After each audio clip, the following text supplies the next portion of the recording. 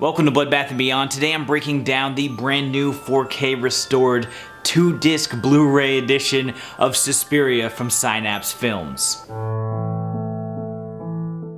I am a huge Suspiria fan. I'm also a huge Argento fan in general. Deep Red is one of my favorite movies as well. Same with Tenebra. I've watched that probably like 70 times. And Suspiria is one of those movies that I've been waiting for a definitive edition. We heard talks of Synapse making a brand new 4K restored version from the original Italian 35mm negatives for years. It's been in the works for 3 years now, and it finally got a release.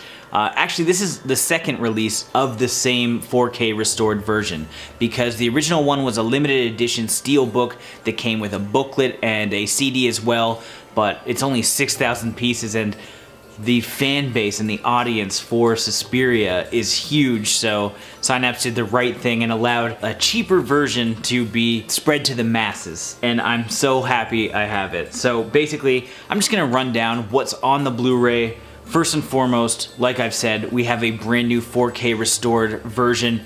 It's absolutely beautiful. Obviously, when you're talking about Suspiria, you need those bright, vivid colors because that's Argento. And I mean, he's influenced so many different movies over his time. And so when restoring something like this, it's important to get it right.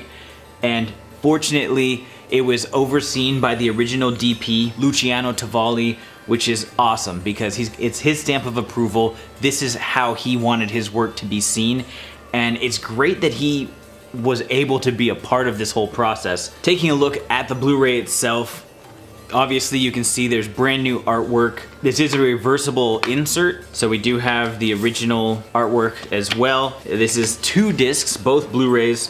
One has the feature, and one has all of the special features. The special features are excellent. There's a few notable ones that I thought were really cool. We've got a brand new retrospective, which is about half an hour long, in which you have notable people from the horror community, including Rebecca McKendry and Rob G from Shockwaves, just kind of going over the background and the history of Suspiria and its influence, as well as some like behind the scenes kind of stories. There's also a really cool visual essay that's about witches from Michael McKenzie. This kind of goes into more of the witch aspect of Suspiria and breaks down some things really in depth, especially because, you know, this is part of the Three Mothers trilogy with Inferno and the Mother of Tears. And it's just a really cool visual essay kind of going over the witch stuff.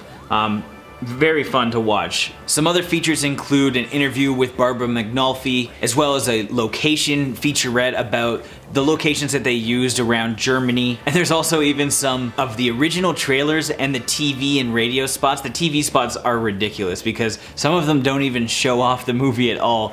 But it's cool to just kind of go back and watch what they were using to pitch Suspiria to the masses, and I think it's nearly comical. I don't know how anybody was intrigued by some of these things. And if all that wasn't enough, there's also 2 audio commentaries if you want to watch the film, again with authors and Argento scholars.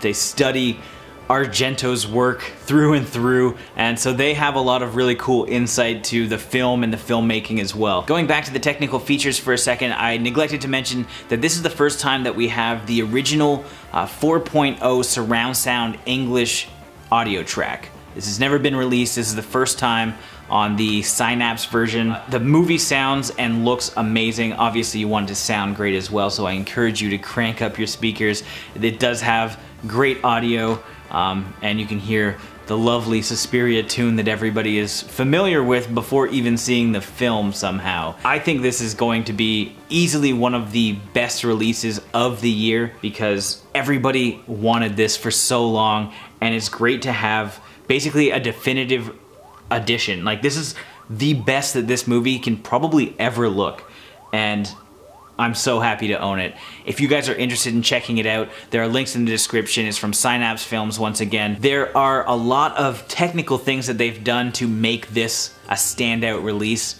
that I probably wouldn't even recognize, like different bit rates for the audio and all that stuff. So definitely check out the description. And if you guys are interested in hearing me talk about Blu-rays a little bit more, let me know definitely in the comments. And if this is your first time here, make sure you subscribe to the channel, stay updated with everything Bloodbath and Beyond.